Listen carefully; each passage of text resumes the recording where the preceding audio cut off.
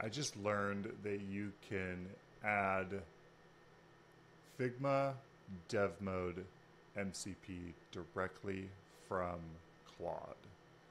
So if we come into settings, connectors, I already have it added here. You can browse your connectors, come to desktop extensions, Figma DevMode. I think this only works on the desktop. If I come to web, I don't have that option. So make sure you select desktop extensions and then enable Figma DevMode. You will also need to, in Figma, in the page that you're working in, let's see how we do this. Preferences, enable dev mode MCP. In the toolbar down here, you could also type enable Fig, where was it? There it is. Figma, enable dev mode MCP server. You'll probably have to close Claude and reopen it, maybe even close Figma and reopen it if it doesn't appear.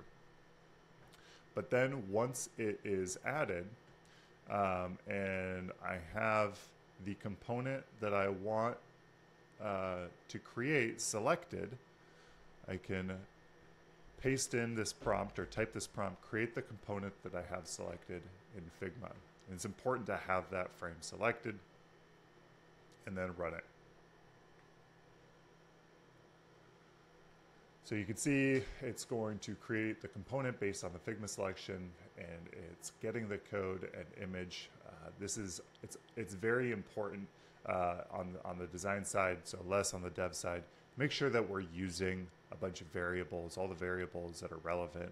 There are some unique colors in here that aren't using anything.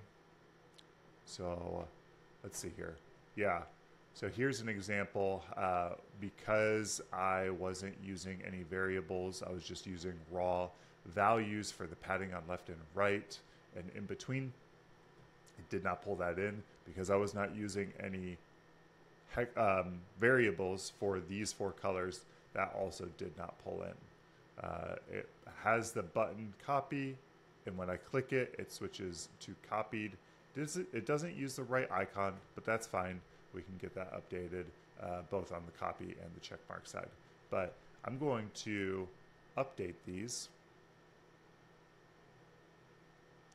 And we'll see this take shape. I don't have, oh, this is, I just realized that this is the space on the padding of the component variable set.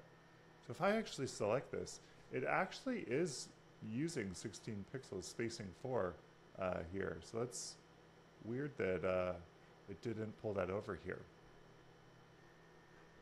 All right, so I made a few tweaks and I'm writing a follow-up prompt update to use the proper color and spacing variables. Let's see what happens here.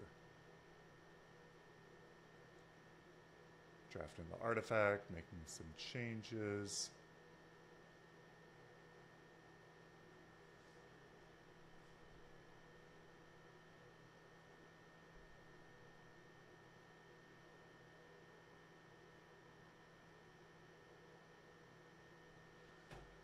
All right.